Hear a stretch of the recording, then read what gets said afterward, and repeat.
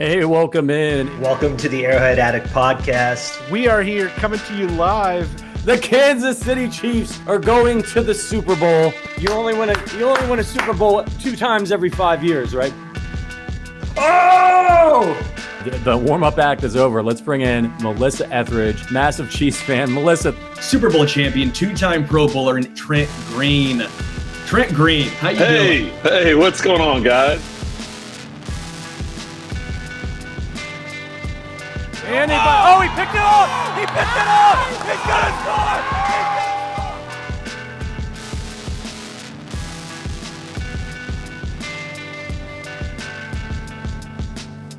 And we'll see you next week, but until then, as always, go Chiefs. Welcome. This is Wacky Wednesday on the Arrowhead Addict channel. I'm Adam Best here with Sterling Holmes and producer Richard. You know what I noticed this time with that intro? Patrick says something like, you only win a Super Bowl 2 out of every 5 years. That's no longer true. It's outdated. We need a new sound clip for that intro. It's 3 every 5 years. It's a good call. It's a good call. And also I'm a little bummed. We need more of Patrick jumping in pools. Little lame that he's no longer jumping in pools for Super Bowl victories. Also, did that tattoo ever happen? I thought it did, but it's been pretty quiet. You know, he's supposed to get a tattoo for the Chiefs winning, and I haven't seen it. We need to make sure that isn't temporary. There needs to be an investigation here, I think, an Arrowhead Addict investigation into the tattoo promise of Patrick Allen. Yeah, I mean, come on now. We can't let him go slipping and sliding around a legitimate bet like a tattoo. I don't care where it's put. Tattoo has to be shown, and it has to happen. Mm-hmm. Yeah. Hey, he's traditionally a man of his word. So he said it. I'm expecting it to eventually happen. But, you know, there might be a little bit of weaseling right now. Maybe just a little bit. Well, we've got an awesome show for you guys today. Going to ask some burning questions that have popped up during what I think is a pretty eventful offseason to date so far. Yeah, and before we do that, just want to let everyone know, if you've not downloaded the FanDuel app yet, you will definitely want to take advantage of this offer.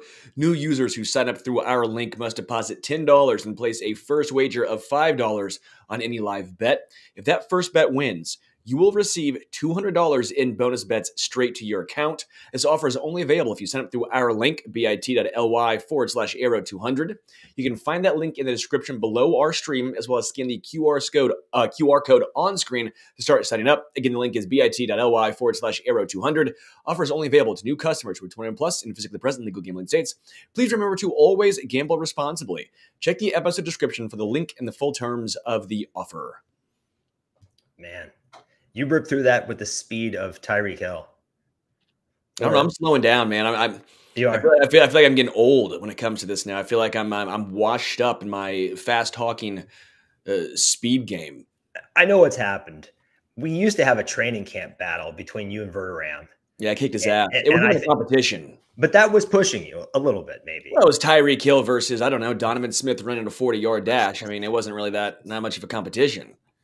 Healthy Donovan Smith or injured Donovan Smith? I'll give him healthy. Verderam was better than I expected doing the speed challenge, but I mean, come on now.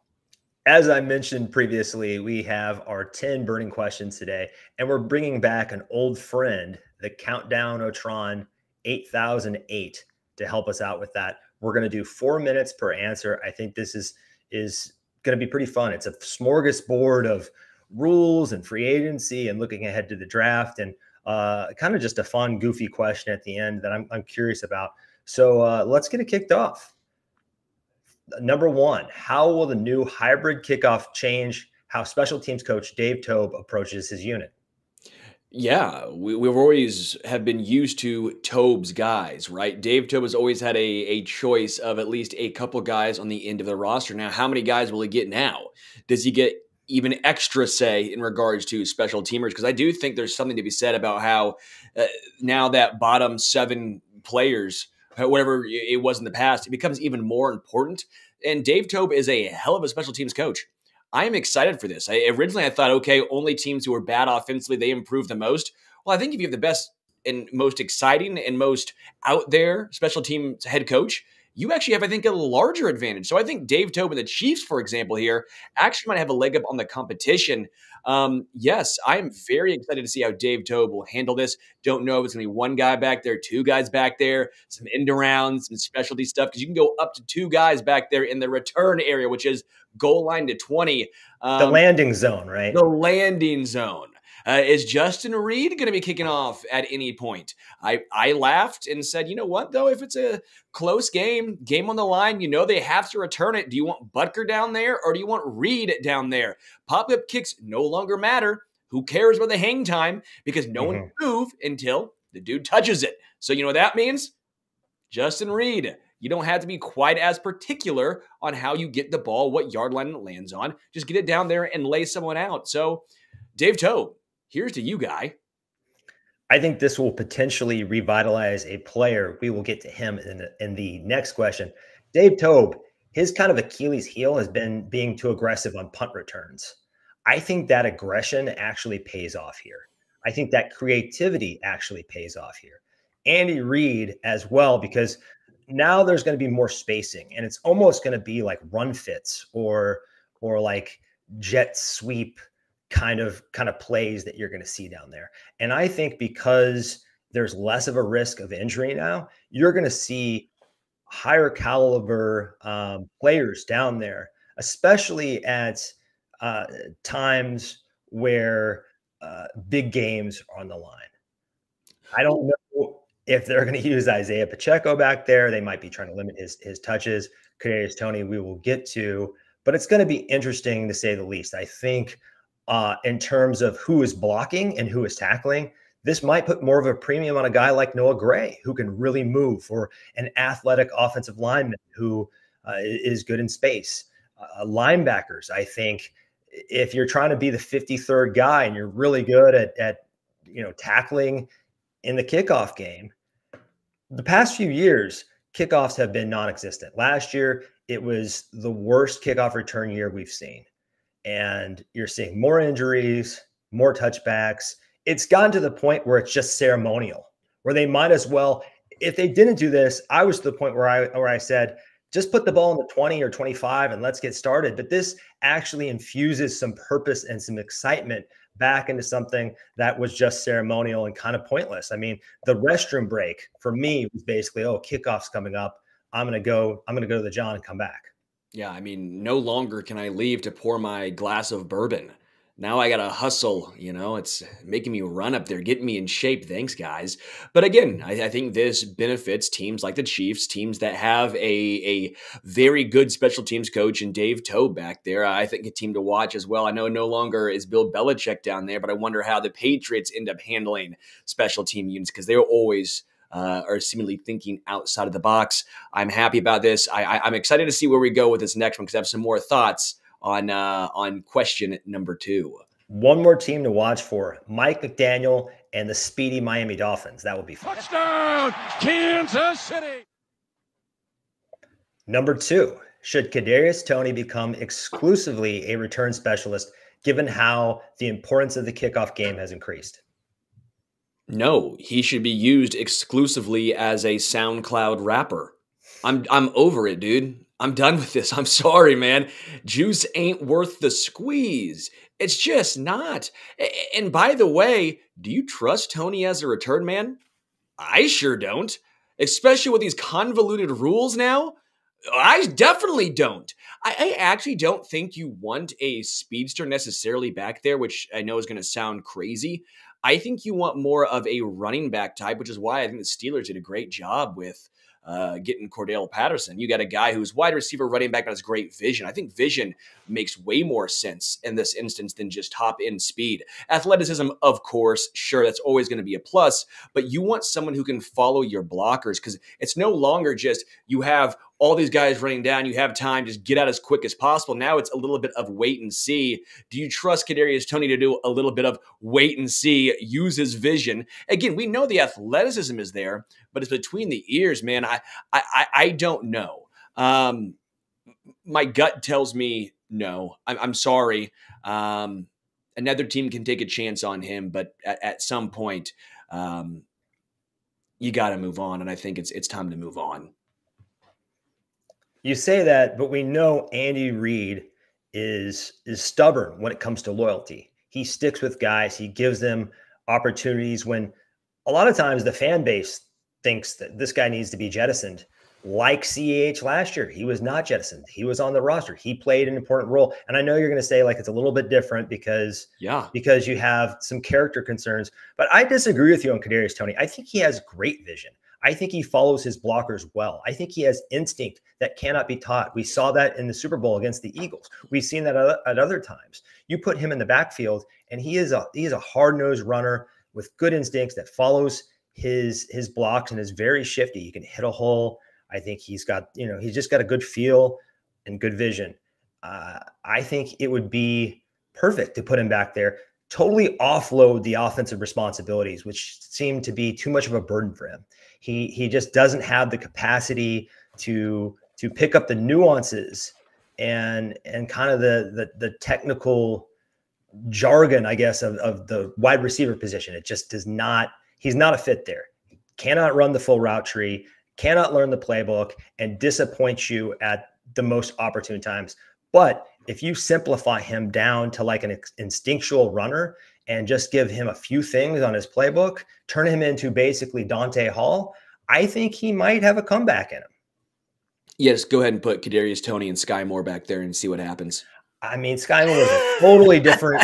Sky Moore is a totally different issue because Sky Moore didn't have any experience returning punts when he came to the NFL. Kadarius Toney has tons of experience with this kind of thing. Sure. Comparatively, again, my if I had my druthers, I say they move on. I know the Chiefs save nothing, but I'm just saying move on from KT. And no trade value either. No, of course not. I hope he lands somewhere else and he has a lot of success, but I just don't think it's going to happen here in Kansas City. I think a guy that I would love to see in a Chiefs uniform doing this is Jamal Agnew. Jamal Agnew seems to make a lot of sense. Former Jag. I feel like his role would be perfect in this situation. Again, if you want Toney back there, I'm not going to necessarily argue too much if he is going to be on the roster. Not enamored by it anymore. There's no money saved. I'm just trying to see what we can do with the spare part because before this rule was announced, I thought he was pretty worthless. This might be a chance to revive a depreciating asset. Touchdown, Kansas City. Number 3, did the Chiefs lose out on some value in L'Jarius Sneed's trade market because the front office and ownership telegraphed that they would not pay Sneed? Oh, yeah, 100%. I mean, I never thought his trade value was going to be what I think the majority of Chiefs fans thought. Who said third rounder was the majority or the likely outcome of this? Yeah, it was me. Again, this year, right? I agree. Yes, and I said I wouldn't have traded him for a third rounder. I would have kept him. I said this was the most likely outcome. But yes, they lost out because you're right, telegraphed that, hey, we're not paying this guy. Well, when you do that, and all of a sudden other teams around the NFL are finding other cheaper corners, well, you don't have a lot of teams left. So when it comes to the Colts are like, well, we know you're not going to pay him. We know you're not going to keep him. Here is what you're getting. Either you take it or you get nothing. And then you get the compensatory pick, which again is what I would have personally done. But that's neither here nor there. The Colts knew what they were dealing with at that point. They were basically the last bidder, and you don't want to bid against yourself. They called the Chiefs bluff. Chiefs tried to say, hey, no, we're kidding. We'll keep him on the franchise tag. And the Colts go, really? How about we throw a swap in there? And the Chiefs said, fine, we'll do it. I'm happy for L'Jarius. He got absolutely paid. I'm happy the Chiefs didn't give L'Jarius Sneed this particular contract. Look at the list of cornerbacks at age 28, 29, 30 when he's getting paid, and look at the production when it falls off. You are not getting his best years, and you're paying for the best years. The Chiefs already got his best years, in my opinion. Love L'Jarius Sneed. I would have actually liked him playing on the franchise tag because you're probably getting one more great year of him. But that is a risky proposition. Chiefs were kind of stuck between a rock and a hard place, and they did not, in my opinion, position this as well as they could have. It's unfortunate how it played out. That Carlton Davis trade to the Lions immediately took a potential partner off the table. And for it to be Chris Ballard at the end, someone who used to be in the Chiefs building and knows Brett Veach very well, kind of playing poker with Brett Veach at the end, that was kind of a disaster. And it really came down to the Titans being the only realistic suitor, I think. And there are two problems here. One, I think Clark Hunt. He has a cash budget, and I think it was pretty obvious when he paid Chris Jones that L'Jarius Sneed was gone. The other thing is, and I happen to agree with this philosophy, the Chiefs have found a competitive advantage. They evaluate, draft, develop, find cheap defensive back talent better than anybody in the league.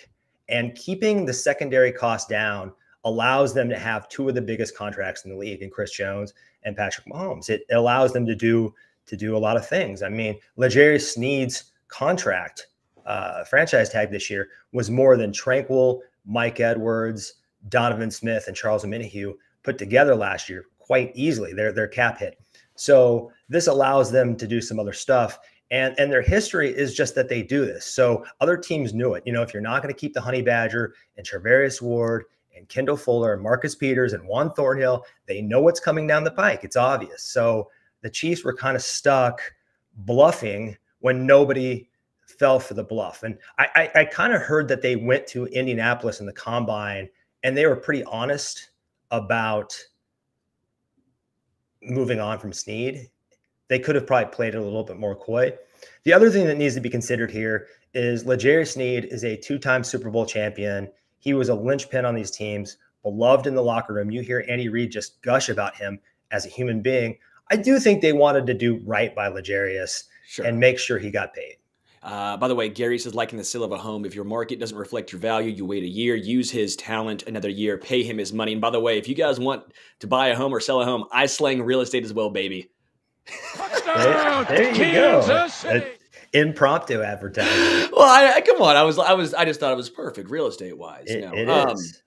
But I think you're completely right. Let's move on to number 4. Bring back Donovan Smith or sign a different free agent left tackle like Mekhi Becton, Charles Leno, DJ Humphries, or David Bakhtiari. Gosh, that's like a mash unit right there. Just the walking wounded. All 4 of those guys have significant health red flags, but there's some good players, some good projects in there. I like Charles Leno a lot. Is he going to retire? He's got this hip thing going on. We don't know. DJ Humphries is probably out a similar, he's got a similar timetable to Charles Omenihu, I'd say. David Bakhtiari, that guy hardly ever plays. I'd be the most out on him. And Mekhi Becton, that is a Brett Veach special if I've ever seen one. He loves failed former first rounders, taking kind of cheap flyers on them. I like offensive line continuity. So I think even though some of these guys on paper are more talented than Donovan Smith, the fact that he has gotten through a postseason protecting Patrick Mahomes' blind side, they won a Super Bowl. I just think that continuity is important. I don't love it, but I'm sticking with Donovan Smith. Yeah, I think that's the right call. I don't think it's the sexy move. It doesn't have the upside of a David Bakhtiari, a guy who's been a all-pro, who's been phenomenal in the past. But again, we're talking about the past. We're trying to look ahead towards the future. Donovan Smith, you're right. They know what they have in him. Is it great? No. Is it solid? Yeah, I think it's solid. And again, if he misses a couple games, I've said, and I think the Chiefs probably feel the same way, they trust Wanya Morris in a pinch. And so that's the way you roll with this. It allows Wanya to grow, and it also allows, to an extent, it's not going to be a large contract. If Wanya Morris all of a sudden beats out Smith in training camp and OTAs in the preseason, well, you're not sitting here going, well, we gave a large contract to a left tackle, to a veteran. Now we probably have to pay or play this guy because he's getting paid. You don't have to do that with Donovan. I don't think Donovan would be upset by that. I don't know the dude, super, super well, but that's the way I view this. Tyron Smith was the dream until you saw the contract, 1 year up to 20 with the Jets. That was absurd. That's asinine. That was twice as much as I think the majority of people thought he was going to get paid. Good for Tyron Smith, but he's kind of the same thing as David Bakhtiari. Again, with the great when he's healthy, but when is he healthy? I think Donovan Smith is the answer. It's the right answer. It's the boring answer. But sometimes the boring answer is the correct move to make. Be boring. Boring can help bring you home a Lombardi.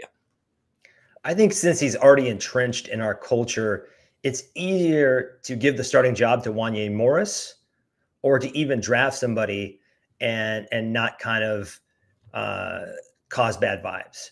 You bring in Mekhi Becton or Charles Leno, one of these guys, they're going to want to be the presumed starter. That's just how it's going to be. They've all been starters at left tackle throughout their career. I just think that would be their expectation.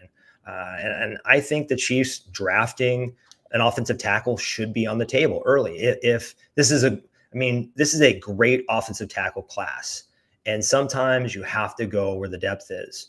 And with Donovan Smith not back and Wanya Morris not a sure thing, and hell, even Jawan Taylor not a sure thing at this point, I think adding another tackle into the mix wouldn't be a bad idea. Yeah, I'm actually a massive fan of Mekhi Becton when he was coming out of Louisville. I just thought the size was spectacular as well as the athleticism combo. He's 6'7", 263. He's almost 25. 263? Sorry, 363. He slimmed down a little bit. Yeah, I apologize. 363. I mean, he's a huge dude. He was drafted 11th overall. I was very high on him. Not lived up to that by any means. Get him with Andy Heck and Andy Reid. I could be intrigued. Touchdown, Kansas City. One quick caveat there. If they save on Donovan Smith and he's cheaper than these other options, I want them to spend that L'Jarius Sneed money somewhere. Which I saw a question in the chat. When does it go through? We're still waiting. You know, Over the Cap does not have that yet. Well, if you look at Spot Track and you kind of dive down into some of the numbers, they have it in there. You're looking at 26.3 million, I believe, is what I was doing this today. 26.3 million was the salary cap space the Chiefs have for their 53, or top 51, I think is actually what it was. This is before they have to pay for the rookie class, which is about what, $4.5 million or so. That's kind of the going rate with based on the Chiefs' current picks right now. So then you're down about $21-ish million is what you have to work with. You have what, $4 million or so for just operating costs, just in general. Probably 16 or so million is probably what you're looking around that the Chiefs have just to really use. And again, that's about the amount that they spent on a Minihue, Tranquil, Edwards, and Smith last year. So I think they're going to bring in starters or contributors with that money. I don't know that they're going to do anything splashy. Yeah. All right, let's get to the next one. Will the Chiefs move Chamari Connor into the slot role more, given what he was projected to be, by how much of the draft industrial complex? Wow, dude. Wow, I can't read. For a guy that reads books, man, am I dumb. Hey, give yourself some grace here. It's Wednesday. It's hump day. Dude, that was... I think I'm going to say yes here. I'm a huge Chamari Connor fan. Might as well be president of his fan club. I think the Chiefs like to have kind of that hybrid player who is sort of half safety, half slot. Remember, Tyrann Mathieu played in the slot a shit ton. And L'Jarius Sneed, what did he play in college? He was a safety. So they like guys that can do all this. And if you remember when Chamari Connor came out, the Daniel Jeremiahs of the world were calling him a slot corner, a slot player. That was kind of the bill on him coming out. And he also played quite a bit in the slot during last preseason.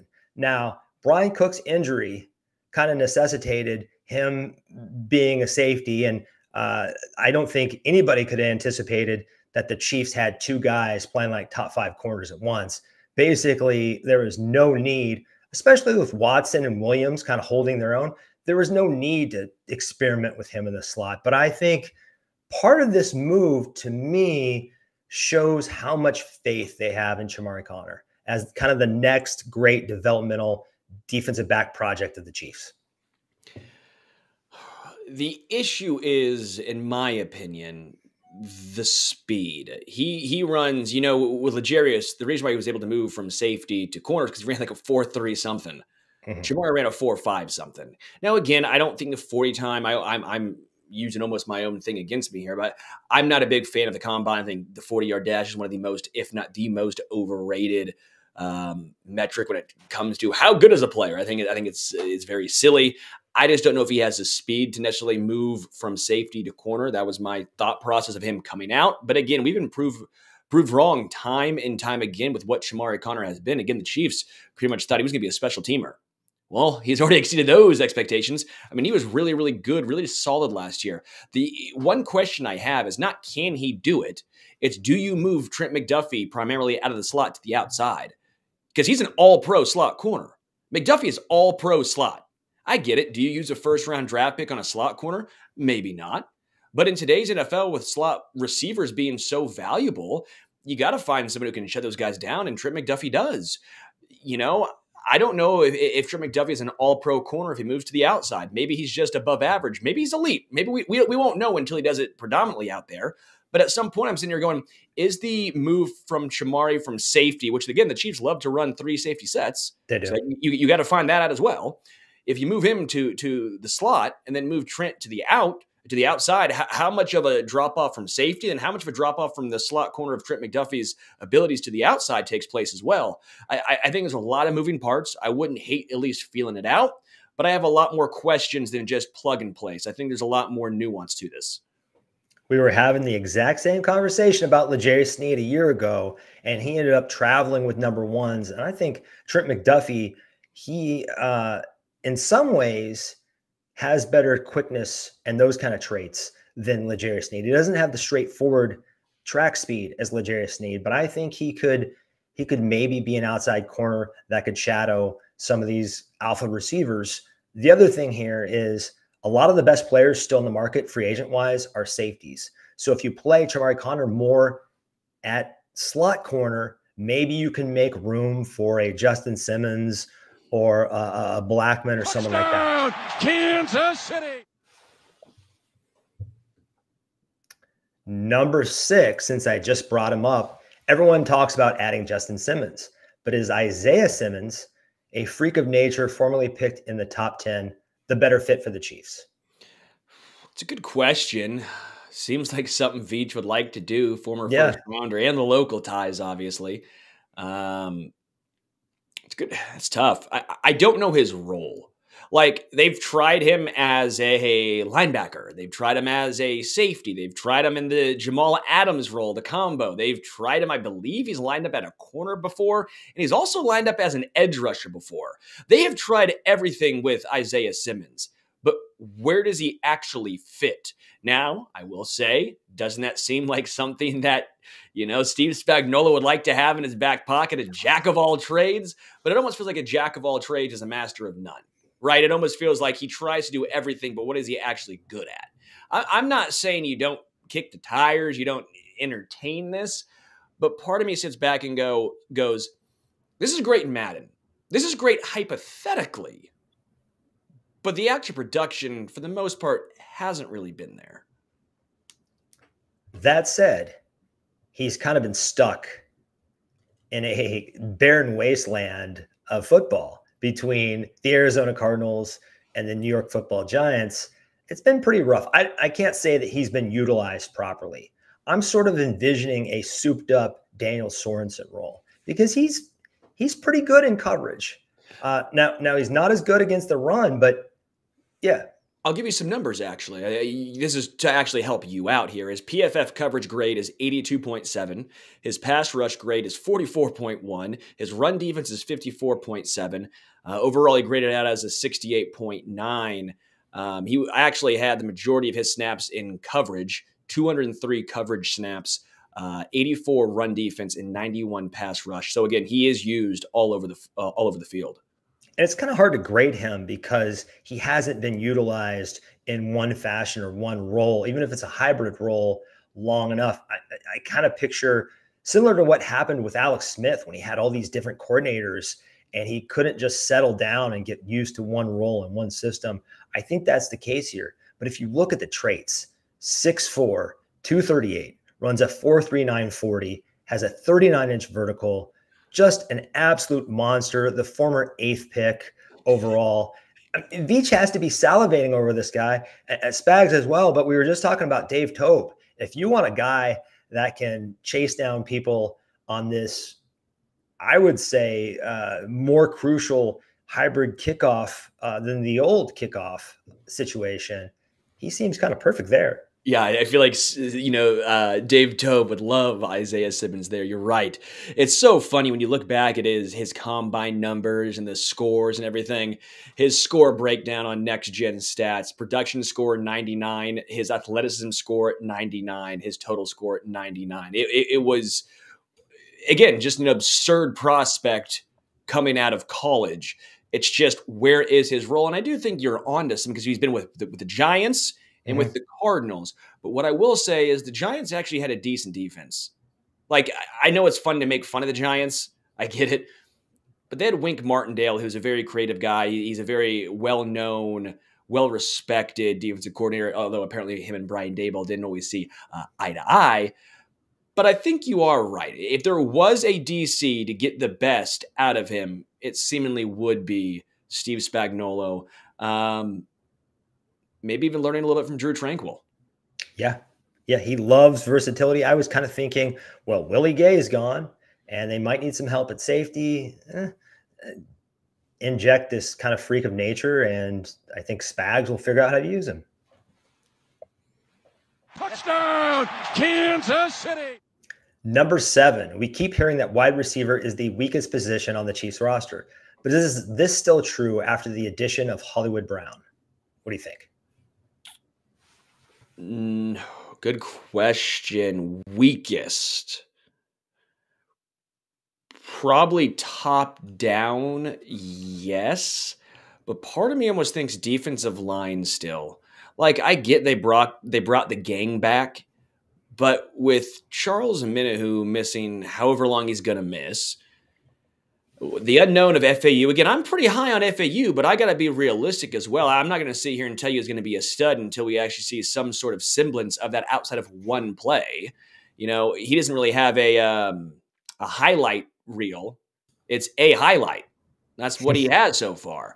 You know, Karlaftis is great and Chris Jones is great, but I'm not huge on Noddy, on Wharton.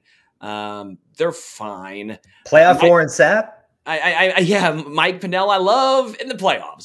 For a full season, I'm not going to sit here and say, oh yeah, he's duplicating that. You know me, I'm still pretty enamored and intrigued by a Tavondre Sweat or a Fisk, or, you know, if you want to even go edge and get if Robinson falls from Mizzou, like, that'd be very intriguing to me. With wide receiver, you know, you have Hollywood Brown, you have Rashee Rice. I think Rashee Rice is a top 32 wide receiver. I think Hollywood Brown's a top 45 wide receiver, probably. You know, and you have the veteran Justin Watson, who's not great, but he's all reliable. They're going to draft a rookie. I think we all assume that. I go back and forth between defensive line and wide receiver for the weakest spot on the team. I'm going to throw a curveball at you, and I'm going to say offensive tackle, because they don't have one proven, consistent offensive tackle who's done it in Kansas City over an extended period of time. You can't say that about Jawan Taylor or Wanye Morris. Donovan Smith is not on the roster. So I'm very concerned about this position. It helps that our quarterback, number 15, is a magician and has the best pressure to sack rate in the NFL. I think he makes his tackles look a lot better because of that escapability, that pocket presence. He's very hard to bring down. He just has a preternatural feel for the game that is rare. So I think maybe in a weird way, tackle in Kansas City isn't as important as it is in other places where quarterbacks can't get out of structure and don't have eyes in the back of their head. But it still worries me that we don't have one guy who has played a good complete season for the Kansas City Chiefs. We don't have that. So I think, again, in a strong offensive tackle draft class, they have to be looking at this position. I think it's fair. I have said once, and I'll say it again, I'm fairly high on Wanye Morris taking the step forward, which it feels like I'm on an island on this one. It's Sterling's island, and I'm looking around, and all of a sudden, all I see is Wilson. I just see a volleyball. The volleyball. Yeah. It's just me and the volleyball. No one's hanging out with me on Sterling Island because I'm the only one that thinks Wanye Morris is going to be a good left tackle.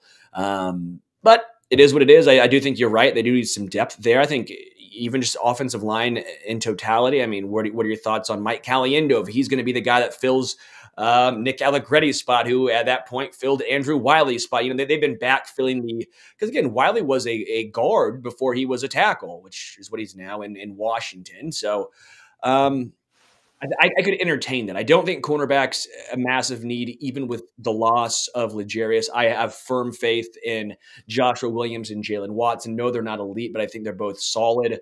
And Nazeeh Johnson, I think, throws the wrench into that as well of where he fits. I think offensive line, defensive line, and wide receiver are your three options. Touchdown, Kansas City. One last note on this. I just think if you compare Hollywood Brown and Rashee Rice, who I think at this point are proven good NFL starters at wide receiver, if not stars, to Jawan Taylor and Wanya Morris, there's just no question who you feel better about. You swayed me, good sir. That's what I'm here to do. Number 8. What position do you want the Chiefs to target in the first round of the NFL draft? Kind of a continuation of the last question. Best available. I'm going to be super lame. I'm sorry, everyone. I know how's that fence post feel, but hear me out for a second. I think majority of people want to see a wide receiver. Majority of people, or let's say 60% want to see a wide receiver, 25% want to see a tackle. I don't know, the other 15%. I'm bad at defensive math. tackle, maybe. I'm bad at math, but I just want best available. I don't give a hoot who it is. Because the Chiefs brought in Hollywood Brown, that made me believe you don't have to draft a wide receiver in the first round. You bring this up all the time. The hit rates and bust rates for first round wide receivers compared to second round, I mean, they're like the exact same. I mean, they're extremely similar. Yeah, especially if you cancel out the top 10 and don't include those guys, it really is the same. Yeah, and so I'm sitting here going, you know, I don't mean to use another Mizzou player here, but just because he's projected to be a first-round player, a lot of people have first-round tab on him. And it's Rakestraw. I know you don't necessarily need a cornerback, but if a first-round talent falls to you, why wouldn't you? You always want to keep the cupboards full. You just got to take best player available. That's the way I view this. Obviously not running back and obviously not quarterback, but outside of those two positions, I don't care. You take BPA, best player available. That's the way I look at this. If it's an edge rusher and you take 3 straight first-round edge rushers, sign me up. By the way, the past 2 years, they've taken an edge rusher in the first round, and what happened? They're holding Lombardis, baby. Again, that's not really scientific, but I think it's a valuable position. Well, if you keep taking bites at the apple, you're going to get some players. And if the Chiefs decide to go receiver in the second round and edge in the first or defensive tackle in the first and keep loading up those units, I won't complain. I'm with you. I really like the depth at wide receiver in this class. And what scares me about taking a wide receiver there, once you get past Malik Neighbors, Rome Odunze, and Marvin Harrison Jr., I don't see that big of a difference between wide receiver 4 and wide receiver 15. So it's scary to me to take a guy at 32 when I think the guy at 64 or maybe a little trade up from 64 is going to be very similar. I mean, we saw this last year. The proof is in the pudding. Quentin Johnston, Rashee Rice, very similar prospects. Who ended up being better?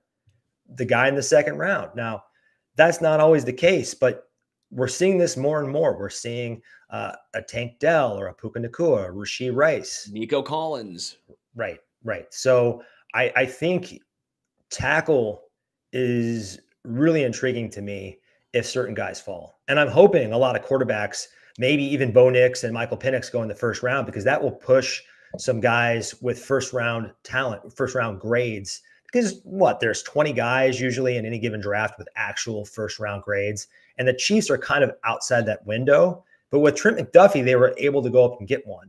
And with George Karlaftis, they thought another one fell to them. I don't think they felt that way about FAU necessarily, but maybe someone will slip. And that's my thought process as well. And that's why I said even cornerback with Ennis Rakestraw, because that's the name I have seen falling just a little bit.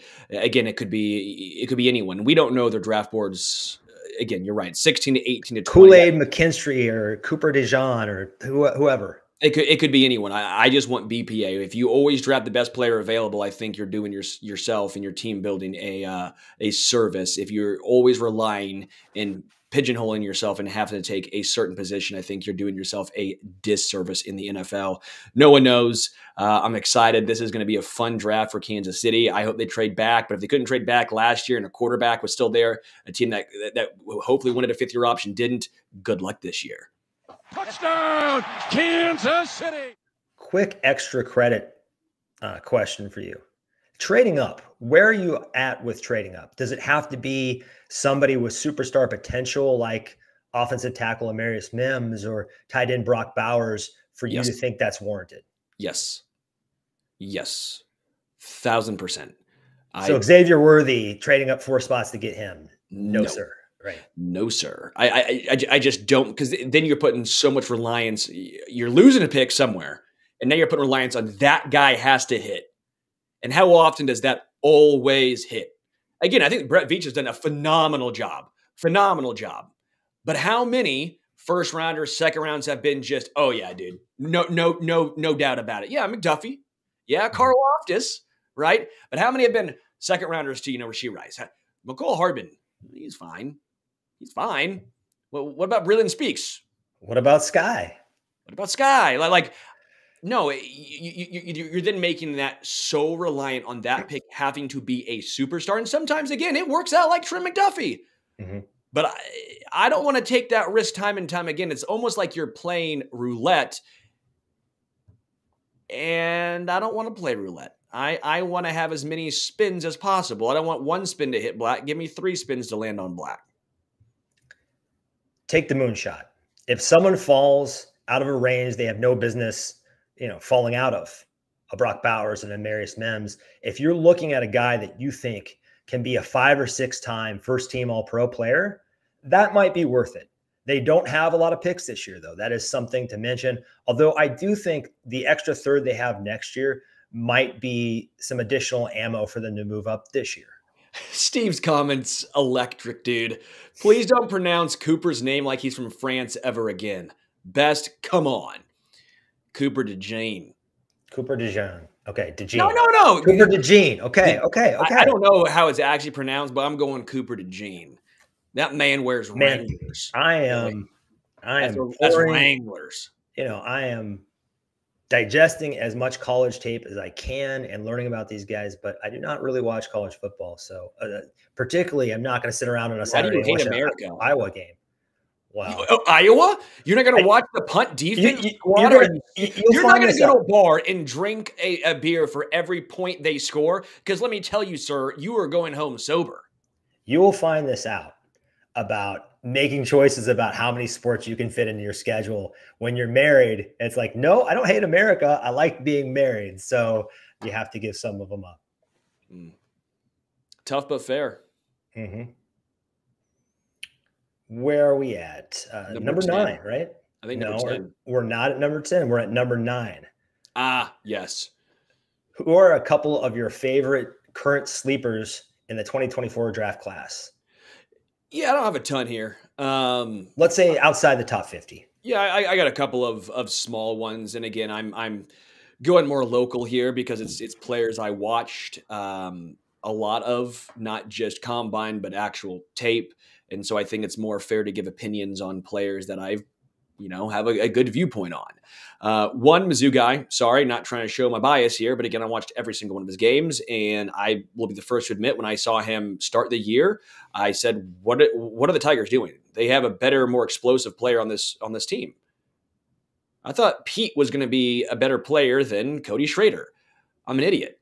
Cody Schrader perpetually outperforms what people think about him. Did it at D2, at Truman State, did it at Mizzou, destroyed the SEC. And I know the combine numbers weren't great. Quite frankly, they were bad. Who cares? You have all this tape of him going against SEC talent and carrying the Missouri Tigers. Why does his 40 time matter that much? It's stupid. Like, Cody Schrader is a guy who's a good pass catcher, a great hard runner, a willing pass protector, a guy you actually might want to use on the new special teams, the new kickoffs, because he does have good vision and he always falls forward. I think Cody Schrader on day 3 is a really fun pick. Again, I don't like the Chiefs spending high value draft capital on a running back, but late round, getting 4 years on a rookie deal for an RB. I mean, again, Pacheco's been injured. Who knows with McKinnon? He's perpetually injured, and who knows if he's back or not. I'm not. He's also 90 in running back years. I'm not fully believing in Deneric Prince and all that and CEH. Give me Cody Schrader round 3. And then final guy, Ben Sinnott, tight end from K-State. I like him. I think he fooled everyone thinking that he was going to make a fullback type of guy because he wore number 34. Dude, if you wore 88, that guy's like, oh yeah, he's a first rounder. But because he put a fullback number on him and he was lined up in the backfield a lot, I think he'd be a good, fun player for the Chiefs, a good blocker, great pass catcher, unique, extremely athletic, has like a 40-inch vertical. He hit that tight end threshold height-wise of okay, he just made the cutoff. I think Ben Sinnott from K-State's a real fun one. I'm with you on that. Cody Schrader, athleticism at running back matters a ton, I think.